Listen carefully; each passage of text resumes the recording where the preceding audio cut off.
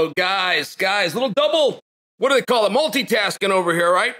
Got an event going on, Kentucky Derby, the UFC going on. I stepped aside from the Derby. It's a fundraiser we're doing out here for the wrestling team. I got to talk to you guys about something. I just watched Jourdain versus Gracie. This is fascinating, but I don't want you to miss what just happened here.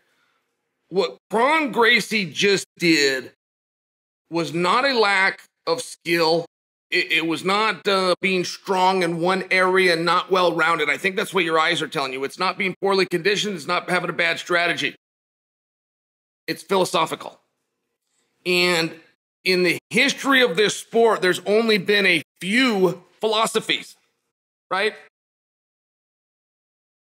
Bruce Lee would get far more credit than he deserves. Bruce Lee was not a very good fighter. Now, that's blasphemy. That will anger people, right? And Bruce will get a lot of credit, though. All the way up to legit fighters like Matt Thornton, for example, like Conor McGregor, for example.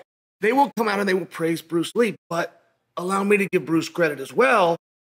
His philosophies, while very unpopular at the time he was stating them, mid-60s, late 60s, very unpopular, turned out to be completely correct.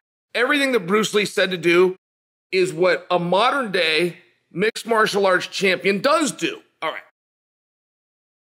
But hold that thought, because along comes a year called 1993, and along comes a family called the Gracies.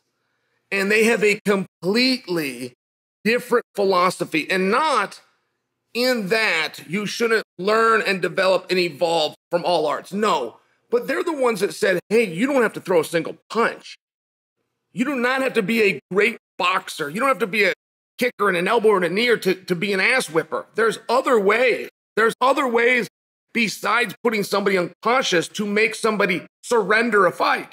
We didn't even, the term tap out, excuse me, Bruce Lee never would have used that term. It wasn't a term. I was competing in wrestling since 1987 when I was 9 years. I never even heard the term. What's a tap out? The Gracies brought this along. It was a philosophy. Then came a year called 2001.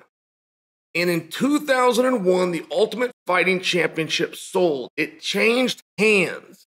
And when they did that, they brought in something known as athletic commissions, which embraced rules similar to that of Western boxing, all the way down to the rounds. And while in Western boxing, perhaps you're used to 3-minute rounds before the break, in MMA, they made it 5-minute rounds, but then they had a break, and that completely changed things. They took the gi out. They took some of the groundwork.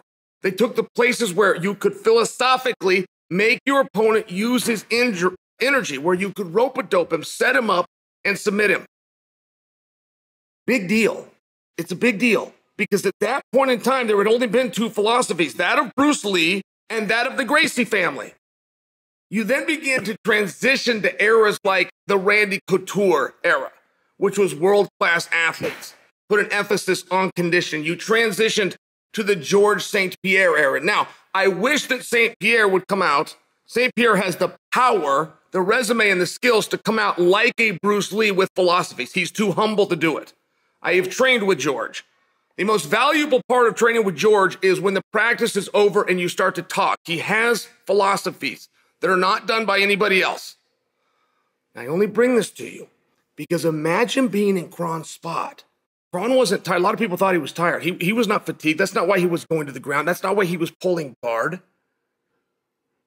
Of the two philosophies that have ever been presented to us, ever, by Bruce Lee, rest his soul, and by the Gracie family, what would you do? This is the son of the guy who coined the philosophy. What would you do?